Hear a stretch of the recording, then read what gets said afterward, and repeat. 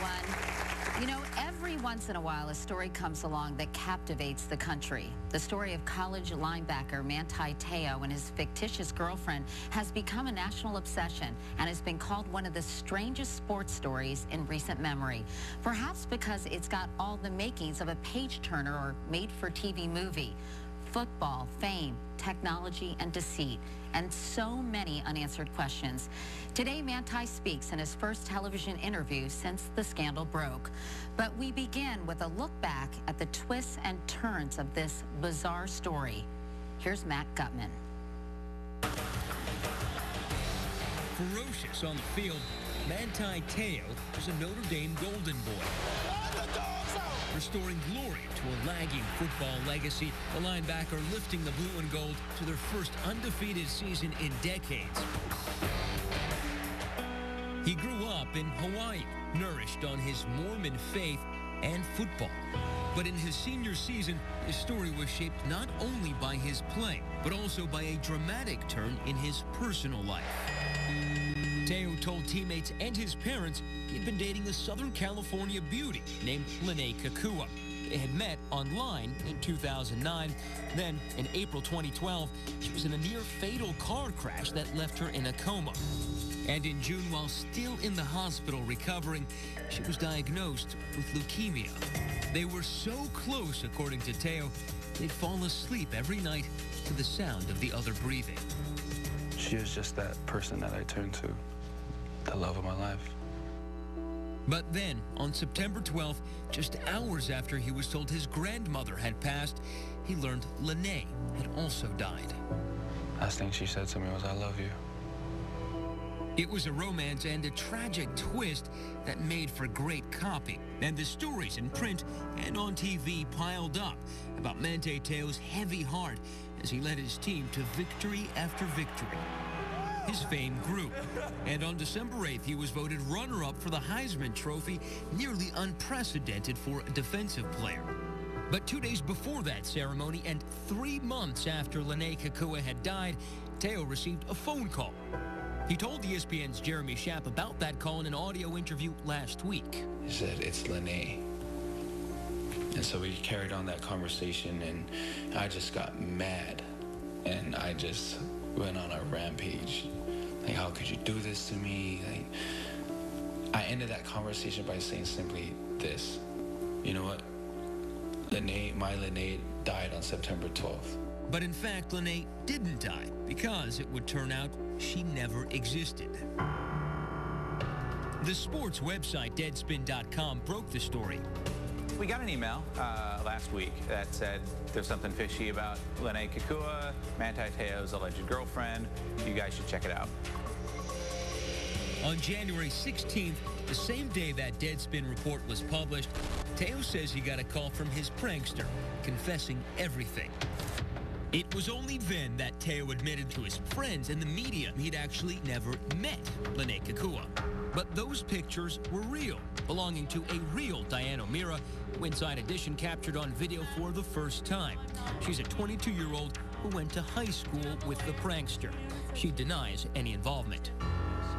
Te'o claimed to be a victim of catfishing, which has become the phrase associated with someone being tricked into a romantic relationship through an online encounter after the movie of the same name. According to Te'o, the man behind the hoax, Renaya Tuisasopo. Hey, what's up, everyone? This is Renaya.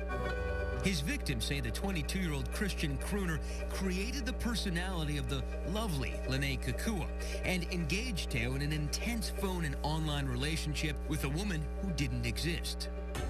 Some remain skeptical, thinking Te'o must have played a part in creating the drama. But while he now admits he embellished this story in interviews and to his parents, he denies he took part in the scam. Were you in any way part of this? No, never. Never? Ever would I be part of this. Still, so many questions remain. Manti Te'o, thank you for being here today. Thank you for having me.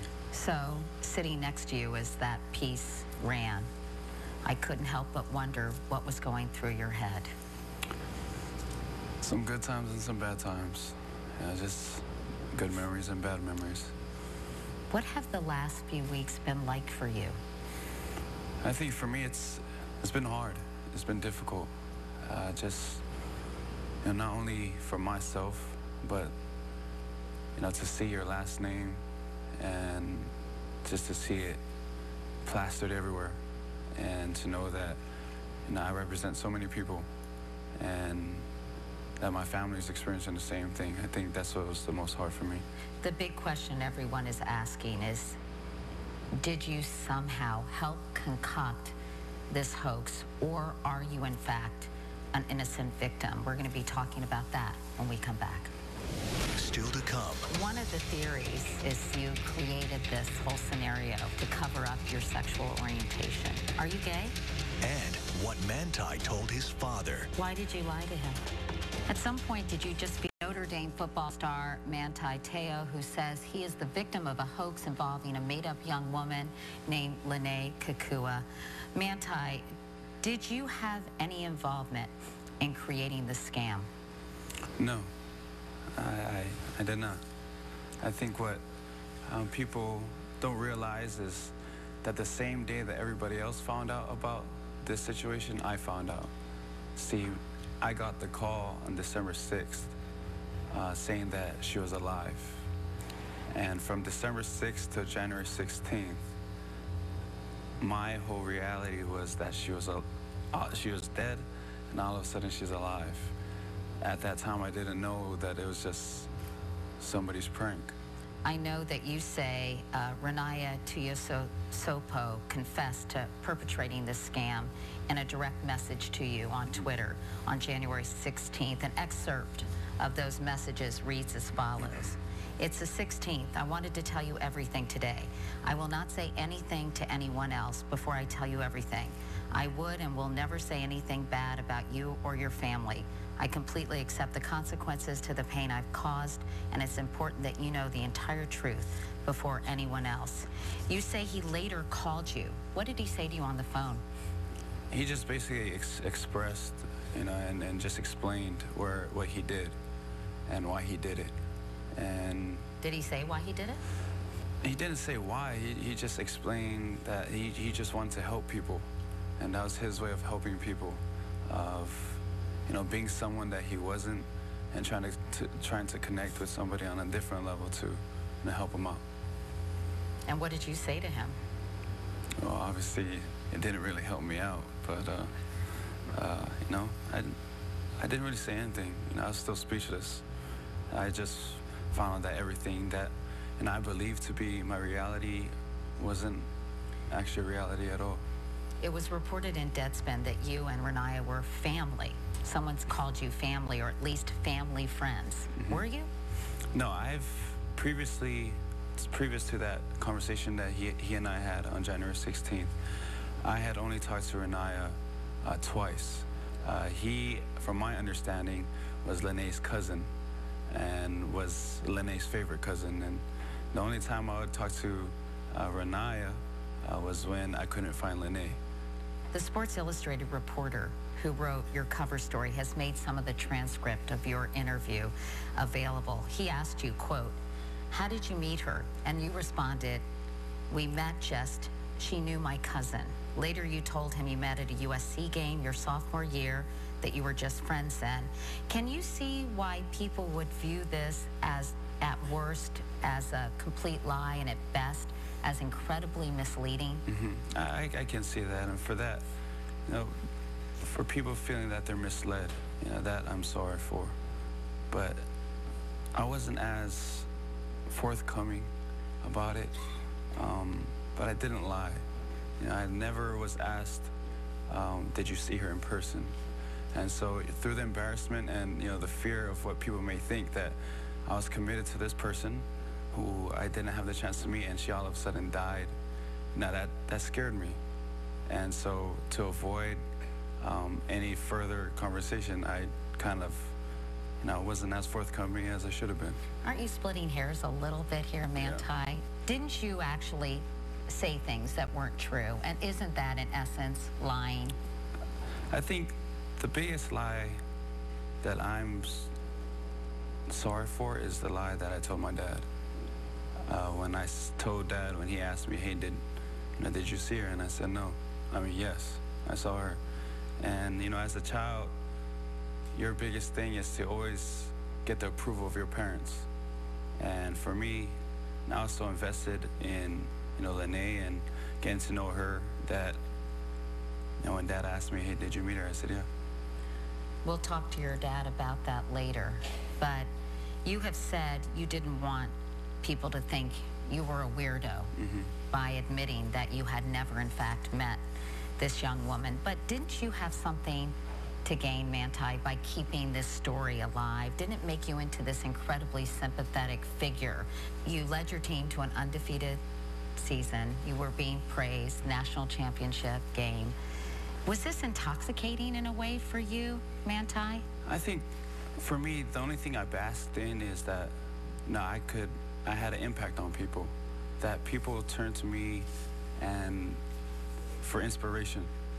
And I think that was the only thing I focused on. My story, I felt, was a guy who, in times of hardship and in times of trial, really, held strong to his faith, held strong to his family. And I felt that that was my story.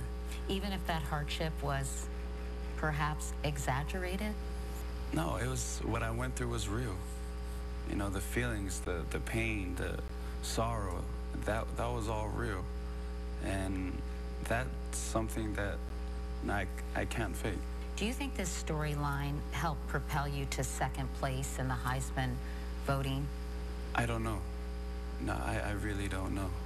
Did your friends or your family know that you were involved in a relationship with someone you had never, ever met in person? Yes, some of my friends knew. And thing is, there are countless times where we try to meet up and things just never worked out. We'll talk about that, your efforts to meet her, and we'll also later hear the voice of the person claiming to be Lene Kekua. Coming up, You get a call from someone saying she'd been in a terrible accident. an elaborate story spirals out of control.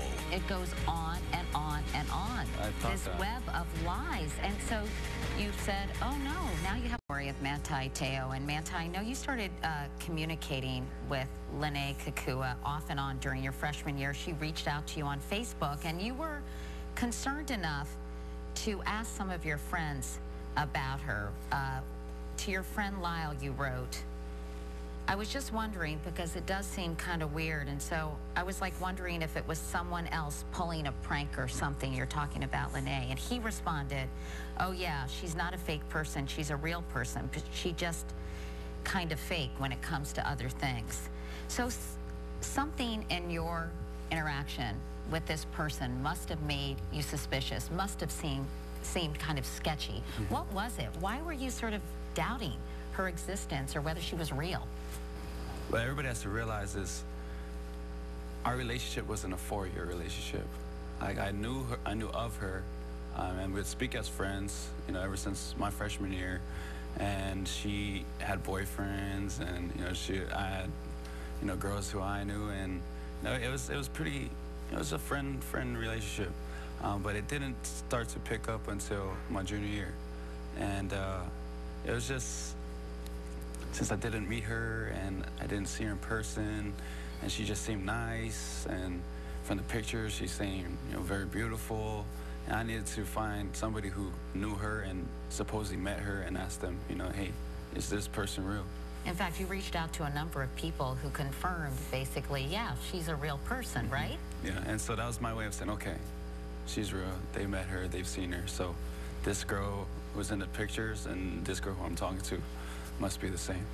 You attempted a few times to talk with her through FaceTime, and you would see basically, what, a black box, and she would say to you, I can see you. Yeah. I don't know why you can't see me. Correct. Didn't you think that was a little weird? To be honest, no. No? I didn't. Are you that technologically challenged? I am, but someone your age shouldn't be, right? Yeah, I saw a black screen, and yeah, she said, I can see you and I can see me. You should be able to see me. I was like, I don't know what's wrong with your camera, but I can't see you. I don't know, I wasn't paying attention, I guess. I'm sure you're a BMOC, big man on campus. You're reportedly very well liked, very popular. I hope so. You go to Notre Dame. I'm imagining there are a lot of nice young women who go to school there. Why wouldn't you want a real girlfriend who you could actually spend real time with in person? Yeah.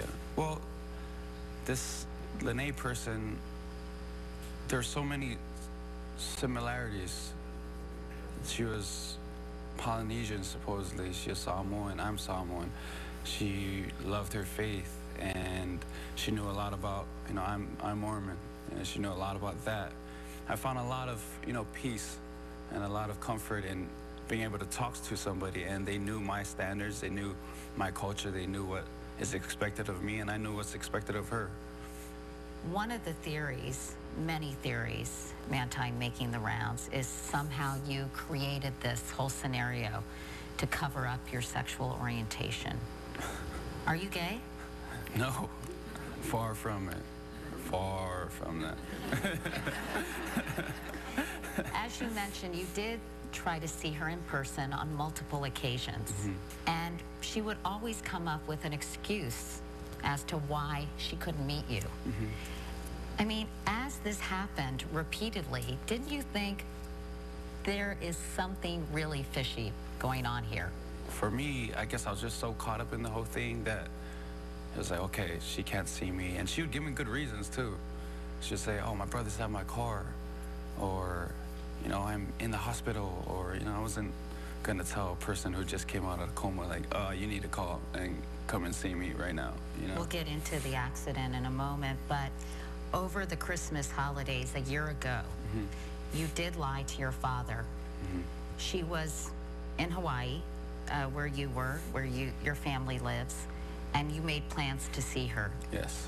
I asked my dad if I could go sleep over one of my friends' houses, and while I'm sleeping over, I made plans to say, okay, Dad, I'm going to go and try and meet up with her. That night was when I brought up, oh, my brothers are using my car, and you know, since she's not from Hawaii, I knew she didn't have multiple cars, and they only had one car, the rental car. And when she said, you know, they have it, and I'm over at the hotel, and I can't go anywhere, can you come over here? And it's one of those things where it didn't happen. And so when I got home, Dad just asked me, how was it? And I just said, it was good. He was like, did you meet her? I said, yeah. Why did you lie to him? That's something that, like I said before, is the thing I regret the most. And it's my way of trying to get my dad's approval of this young lady. Because I knew that if he knew that I didn't meet her, it would immediately, he would just say, no. Red flag, obviously, a red flag that I obviously should have seen, but I didn't. Telling him that, you allowed him to perpetuate the lie because it was reported that you had gotten together with her in Hawaii, and your dad subsequently told reporters that. Yeah. At some point, did you just feel like I'm in this too deep? I can't extricate myself from this whole web? Yeah, I felt overwhelmed a lot by this whole circus of events. Still to come, Manti's parents speak out for the first time. I couldn't figure out what was going on. Is it real? Is it fake? Is it someone's sick joke? Is there blackmail at the end of this? Many people are calling your son a liar. It hurts. That's And welcome back. The web of lies from Manti Te'o's supposed girlfriend became increasingly intricate and implausible. I know you're involved in this phone relationship, and you're trying to figure out, Manti, a way to get together with Lene in San Diego on your way home to Hawaii. But then you get a call from someone saying she'd been in a terrible accident. Who called and what was said? Her brother Noah called and just said, bro, just letting you know that, you know, Lene had just gotten into a bad car accident. She was hit by a drunk driver. So then you traveled to San Diego? Yes. And LA on your way to Hawaii? Yes. Why in the world wouldn't you go visit this girl in the hospital this young woman who you claim is the love of your life. Why wouldn't you go see her? We actually planned to meet each other in San Diego, throughout my layover in San Diego, and this was before the accident happened. And so I get the phone call that she was just in the accident, and that was on April 28th. Two weeks later, I get to go home. And so I end up in San Diego, which was too far for me to go to the hospital. Then I fly to LA, and the layover time was too short. But it's like a 2-hour drive from San Diego. Manti, that just really doesn't make sense to me. It doesn't make sense to me either at this point. So you regret not making an effort to go see this girl you say you're in love with at the hospital after she's in a very serious car accident? It was a conversation that I didn't want to have with my parents. To say, Mom and Dad, I missed my flight. I'm not going to come on my flight because I'm going to go see Lene in the hospital. Don't you think they would have understood? I didn't test that. I didn't. You were told she was in a coma. And I know her family would supposedly put her cell phone to her ear, and you would talk to her. She would listen to your voice. Correct. She wouldn't speak, obviously. How would that work? They would put the phone supposedly right by her mask. And so all I could basically hear was her breathing. And every time I got on the phone, her breathing would quicken. And they kept saying that the nurses were wondering who was on the phone, because every time that person would be on the phone, that's the only time she would respond in that way. What other sounds would you hear in the background? Just a respirator, just hearing the machines. And yeah, it was very real, Katie. It was very, very real. We received a lot of tweets and emails from viewers preceding this interview. One person said, quote, insist he provides phone records of 8-hour calls to give himself credibility. We actually looked at your phone bill, and we did in fact see dozens of calls. A few lasted for hours, several hours. I understand you would fall asleep holding the phone, I mean, or with the phone next to you, connected to this individual, and then when you woke up, you would talk to this person. I hope you have rollover minutes, by the way. Mobile to mobile. But I mean, why would you do that? It goes back to what my parents taught me. It's to always be there for somebody when they need help. She came out of her coma when she was on the phone with you. What did you hear on the other end of the line? Yeah, she was just breathing, and then she started to kind of whisper my name. I jumped for joy. I was like, see, they were right. I do help her. After she came out of the coma, she was diagnosed with leukemia. Correct. Well, either you're the most naive person on the planet, or this is the saddest story, I think, ever written. I mean, at this point, did you think to yourself, Manti, what? Are you kidding? Now she has leukemia? I mean, it goes on and on and on. Yeah, I thought this that. web of lies. And so you said, oh no, now you have leukemia? Yeah, no. I thought that. I thought how could all this happen to one person? And I had my doubts, but there's one day where I was at my friend's house, and his mom is a cancer survivor. And so I told her, hey, Auntie, my girlfriend just found out she has leukemia, and his mom, being the mom that she is, she said, hey, let me talk to her. And at the end, she gave me the phone back. She was like, you tell that girl if she needs anything. You tell her to call me. I know exactly what she's going through. I went through the same thing. And so I'm just like, okay. I was doubting that she has cancer. Now my auntie, who's a cancer survivor, knows exactly what she's going through. Well, when we come back, you will hear the voice of Lene, or whoever it was, on the other end of the phone. That's right after this. And we're back with Notre Dame football star Manti Te'o. You provided us with some voicemail messages. Let's listen to one that Lene left on what she said was her first day of chemo. I'm just letting you know you got here, and I'm getting ready for my first session, and I just want to call to keep you posted. I miss you. I love you. Bye. Doesn't it sound like a girl? It does. A girl, doesn't it? Yeah.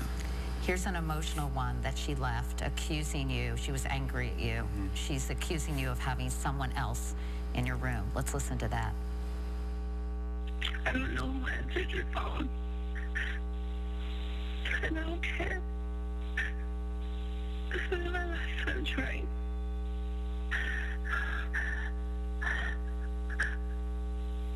You really play what you want. Take care. Was that an unusually emotional voicemail, or what had happened that upset her so much? She said that when she called one time, that a girl picked up the phone. And I told her, well, that's impossible, because I was in my room, and every time I sleep, I lock my door. Finally, we have a message from the day she said she was released from the hospital, which was September 11th, 2012. Let's listen to that. Hey, babe, I'm just calling to say goodnight. I love you. I know that you're probably doing homework or you're with the boys or grabbing me. What a fatty. But I just want to say I love you and good night, and I'll be okay tonight. I'll do my best.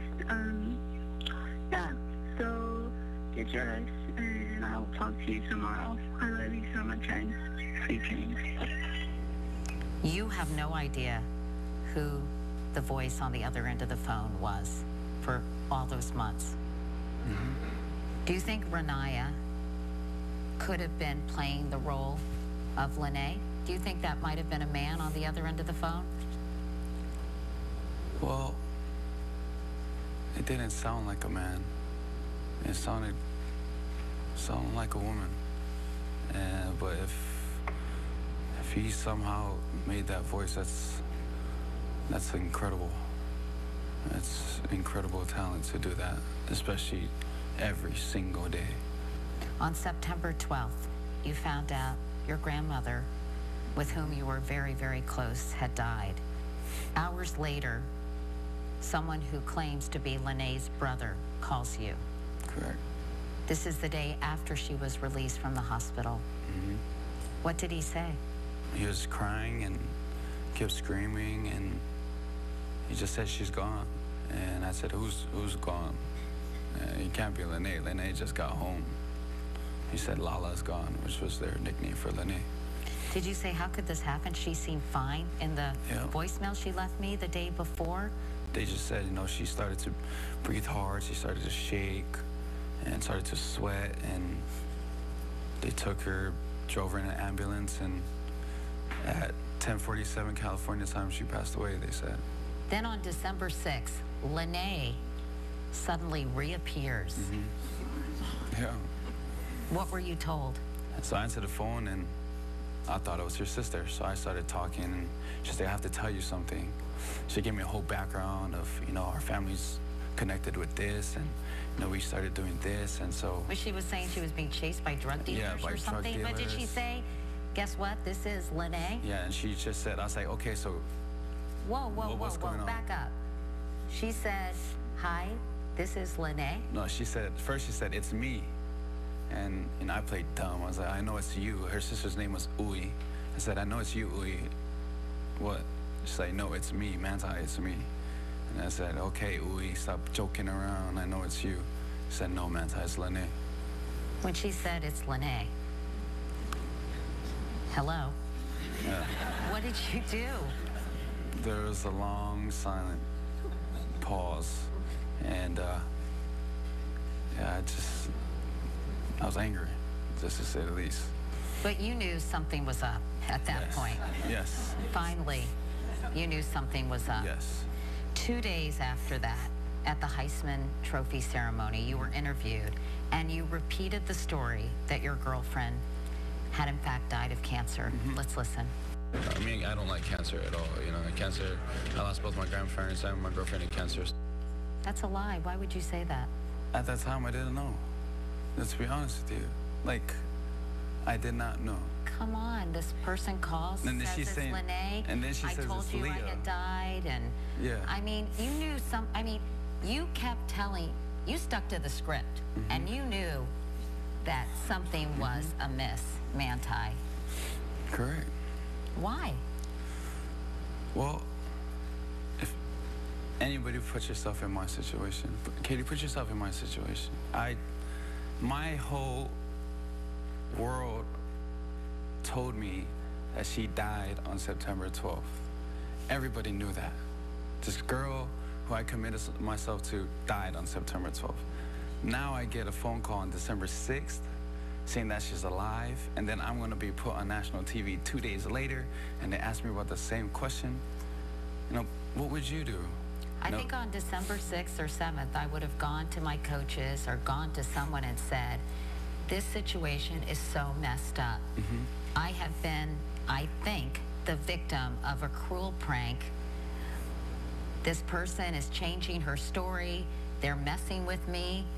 It's not holding up. This is not right. We got to get to the bottom of this now. That's what I would have done. Yeah, I didn't do that. But that's why I think, Manti, people are looking at this story and thinking that you helped perpetuate this story of hardship and pain, which I think was, as you said earlier, legitimate. But this story was working for you. You were being considered for the Heisman Trophy. I mean, it was a huge, huge deal. Yeah. So did you say, this is my story and I'm sticking to it? Was there a part of you saying that? Part of me was saying, if you say that she's alive, what would everybody think? Now, what are you going to tell everybody who follow you, who you've inspired? What are you going to say? And at that time, on December 8th, 2 days after I just found out she's alive, as a 21-year-old, I wasn't ready for that. I didn't even tell my parents yet. I didn't tell anybody. The only one who knew was me. That's all. And I felt that I did not know who to turn to. I did not know who to tell. I did not know who to trust. It was a big thing for me, and I was scared. That's the truth. I was just scared, and I didn't know what to do. Didn't a part of you just want to tell the truth? Yeah. And I did to my parents. You did decide to tell your parents, your mom on Christmas Day. We'll talk about that right after this. We're talking today to Manti Te'o, whose story has made national headlines. His parents, Brian and Otelia, are here as well. Before I talk to you all, I wanted to ask Manti about one photograph. This was the last photograph that you were sent, allegedly, of Lene. And you asked her, I guess, on December 6th or shortly thereafter, if you are, in fact, who you say you are, if you're, in fact, alive, send me a photograph of yourself holding a piece of paper that said what? That said, I had her initials, MSMK, which stood for Melelenge Selala Merikikua. I had the date and had a sign. So from my town, this is our sign. Like, you always see me taking pictures of this, and just because I'm proud of where I come from, and I told her to do that same sign. And so on December 21st, 2012, I get that picture. And that's where I really, December 8th happened, and I was like, okay, what's going on? And then when this happened, I was like, okay, she's alive. Now, what do I do? And that's when I came home and told Mom and Dad. So you got home, and on Christmas Day, Manti tells you what? Merry Christmas. It was a difficult conversation. I mean, it took him a while to finally say it. And he basically said, Lene's alive. And it was complete, utter shock. The reason I say that is because the belief in this person, or the deception, wasn't only with Manti, it was our entire family. We had conversations with this person. So in our mind, we had followed the same pattern as Manti. What do you think about Manti getting this shocking phone call on December 6th and then continuing to talk about her as if this really happened? Well, when I look back, when I reflect on the night I found out, I couldn't figure out what was going on. I mean, so many ideas are going through your head of what this possibly could be. I mean, is it real? Is it fake? Is it someone's sick joke? Is there blackmail at the end of this? And you know, Manti's coming to the end of his career, and is someone going to solicit him later on? And all these thoughts are going through my mind, and I kind of had to sit there for a good day or two, just kind of figuring out and asking him, are you sure? Are you really sure? Now many people writing about this are calling your son a liar. They're saying he manipulated the truth, really for personal gain. It hurts. That's my child out there. That's my child that, in my eyes, always puts others before himself. He did exactly what I would expect a responsible, respectable young man to do, to extend himself to someone who said that they lost their father and now they have cancer. I'm proud of his character. I mean,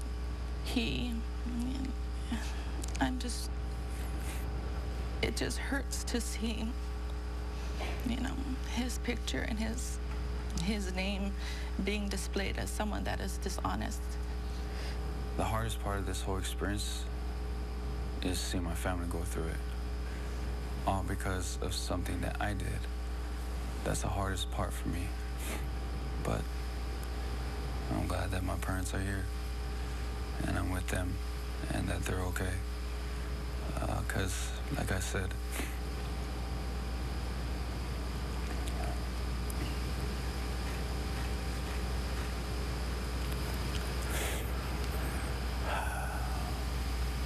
the greatest joy in any child's life is to make your parents proud.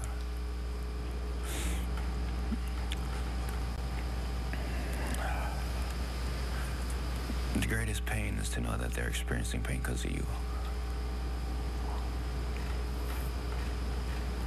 And Brian, for you to see your son being accused of promoting this story, prolonging this story, and lying about this story. If they're saying that Manti lied about something, then they might as well say the rest of us lied about what we're talking about today. Because the story about this, as bizarre as it may seem, was reality for us. Yeah, in retrospect, Vision's 2020, we can say, oh, the red flags all came up. But when you're in the moment, it's every day. I'm proud of this guy. I really am. And nothing that has happened in the last couple weeks is going to take that away. He's not a liar. He's a kid. He's a 21-year-old kid trying to be a man. And I love him. I really do. Well, when we come back, what should happen to the young man who says he instigated this? We'll talk about that next.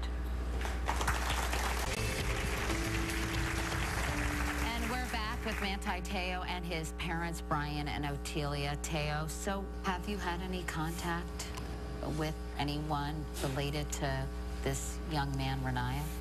We did, send a message to them through an intermediary because we didn't have any contact information of them, just expressing our heartfelt prayers for them, because I can only imagine what they're going through on that side. And it really isn't anything as a parent you want to see your child go through. And I just want to be able to let them know that we're thinking about them and praying for them also. What would you say to this person you claim was responsible, Renaya? What would you say if you could meet him again face to face? I just say you hurt me. And you hurt me only because you involved my family. But after that, I'd say, hey, draw near to your family, because that's exactly what I did. You know, it's only in these times that you realize who is actually in your corner.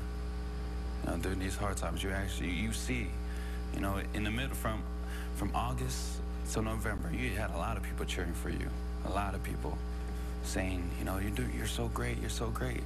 And now when something like this happens, you see who's actually in your corner. You see who actually loves you.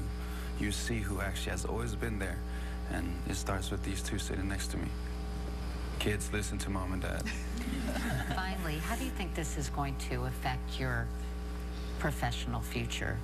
That I don't know. And to be honest with you, as long as they're okay, whatever happens, happens. You know, as far as my draft status, I hope and pray that good happens, obviously, but, you know, as long as my family's okay, I can live with whatever happens. Well, Manti, Brian, and Otelia Te'o, thank you all so much for coming and talking with us today. We really appreciate it. Thank you.